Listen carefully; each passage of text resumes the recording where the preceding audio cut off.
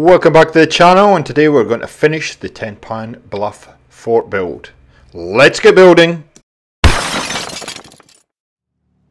So wow, I've had so many building projects running just lately. It's been a while since we've been at Fort Bluff here, and dog meat's in the way as usual. So today I'm going to finish off. I'm going to build a quick general store here in this little area right there.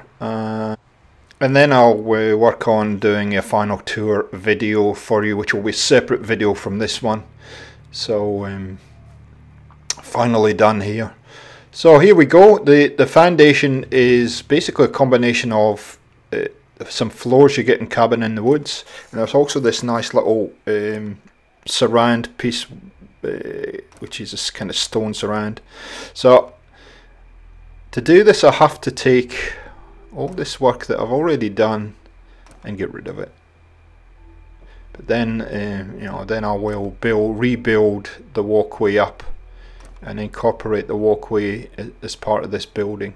So these floors, like I said, they're like parkour floors, are in the mod, and this is a pretty standard build. There's not a heck of a lot to this. You would have seen me do this several times before, but I had built this quite a while ago, and I was a bit reluctant to throw it up because it really is just rinse and repeat. So what we're going to do is we're going to speed this build up fairly significantly, and because I'm sure you've seen this before. So essentially this is a pretty simple structure. You can build it however you like. I mean, definitely the settlement needed a general store, and I've tried to keep it in keeping with the overall theme of the settlement, given that real western style. Oh, okay. That real western style look to it. This is a great mod. I've had a lot of fun using this mod, and as you would have seen by the video I recently posted on Sea Hats, I've also expanded on it and used it in other places. So it's a great mod. Give it a try. I've noticed a lot of people have been using this mod just lately for their settlement builds, and I think it does have a different look, but I think at the same time it does have a limitation to it, and it has been a challenge to come up with ways of using this mod and making the buildings look different. So I think the saloon building is a case in point where I was very happy with the way the saloon came out, but it was a little bit of a challenge just to use the same mod and try and make the building look as though it fitted into the settlement, but also was a little bit different. So this fights me a little bit, as much as just making sure I can get back up onto the roofing and utilize that guard tower that's off to the right at the moment. So I thought I'd leave this in a little and show you the struggle that I have to do this. This is the big thing about building in Fallout. You're always troubleshooting and trying to find the best way of building things. Luckily for me, Etheron's done a very good job with this mod, this specific mod, and so it hasn't been without its challenges, this settlement, but it certainly hasn't been as difficult as other things that I've built. So it's always good when things go your way. It's not always the case, and when you get a new mod and you're playing with a new mod, it's always a process to learn that mod and understand how all the different elements fit together nicely. So the roof's pinned down for now, and it's just a case of now adding elements to this. What is, I guess, just a box at this point. Adding elements to this to make it look like a general store from days of old, I guess. We'll put the windows in for now, and but we need to do something more with this to make it look a little bit more authentic, I think. And I'm just you can see I'm still finding pieces in this mod to see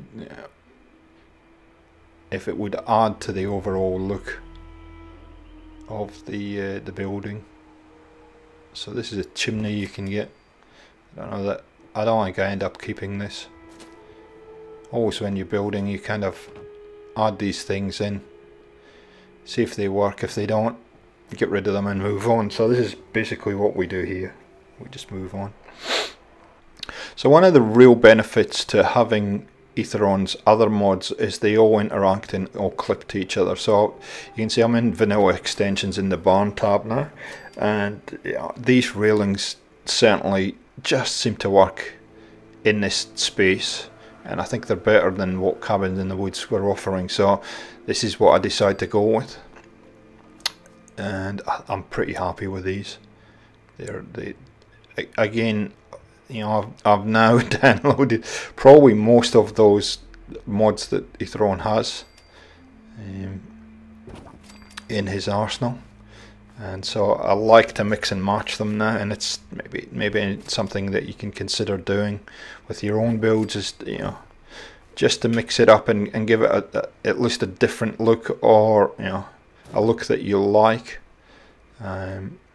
Some of the mods I've played with at this point, some of the mods I've downloaded and haven't started with yet. So I think it's very settlement dependent as well, and depends on what you're building. So this is fighting me a little bit, but that's okay. And then it goes green for some unknown reason after all that, but never mind. So I have built several other things in this settlement, but I really haven't, and I have recorded them, but I'm pretty much not going to put the videos up. You will see in the final tour what those are, but there's really no value in throwing those up on the channel, because it really isn't going to show you anything that's different, or any techniques that are different. I have thrown this up because I think it does have a certain look about it, and I think it will give you an idea, possibly for your own settlements. I had a general list when I started this settlement of elements that I wanted to add into the settlement, and the general store makes a lot of sense, and so, you know, I think it's important to have one in and just show you at least my twist on putting the general store in. It's been, like I said, it has been a really enjoyable build here. It was certainly something different, and I think, given the response, a lot of people have enjoyed this build. There was a number of other things that I would have liked to have done with this settlement, but it's just, you know, I seem to have run out of space for some reason. But this general store is a pretty nice, quick little build, and it's one of the reasons that I've started a new segment on the channel called Quick Builds.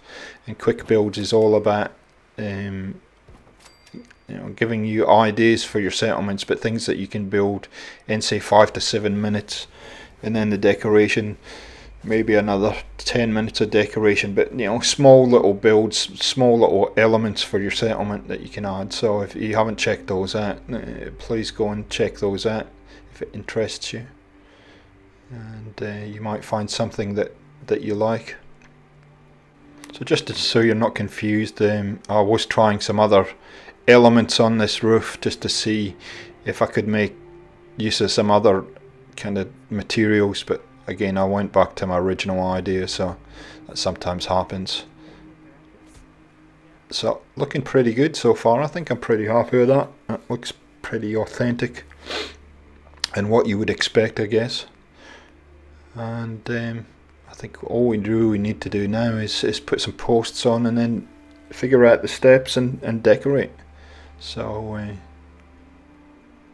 going to put some signs on, obviously, and I use the signs from better stores. So we're going to whack these signs on, and we'll get decorating. I'm not going to show you the decoration because I'll probably add another 10 minutes to the video, and you'll see it in the final tour anyway. And I think decoration's something that's very personal anyway, So actually we have to jump up onto the top of the roof here to get this sign to stick, but that's okay. Pretty easy. So there we go. We'll put a small sign on the door and then we'll cut to the final tour. So quick little build, this one. Didn't take that long. Pretty standard little build, but again, as I said, it was pretty necessary for the settlement and just to finish the settlement off. So you just got to watch with these logs that you get it in the right spot, because sometimes it'll clip through and you can't see it like it did then. So there we go. So here's the final build. You can see I've added some posts in there, and I've added some railings up top and figured out how to get the walkway to work above. So let's go and have a look.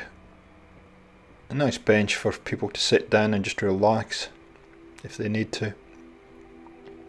And yeah, I've kept it fairly basic in here. There's a canter. These canters from do-it-yourself shelf, you can actually put stuff in front of, which is good. Creative clutter and whatnot.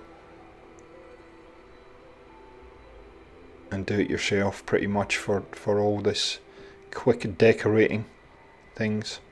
So we'll run up onto the roof and just show you how I've worked on the walkway, but we get a bit distracted by the fact that we've moved the windmill, and I'm actually going to build something in there, and you'll see I'll work on the final tour video this week, and hopefully that'll be up on the channel next couple of weeks. So I went with a small ladder to get up here and just put the railings and put those floor planks across here, and we're back up and running. So thanks for watching, guys. As ever, it's been a pleasure. We'll catch you next time.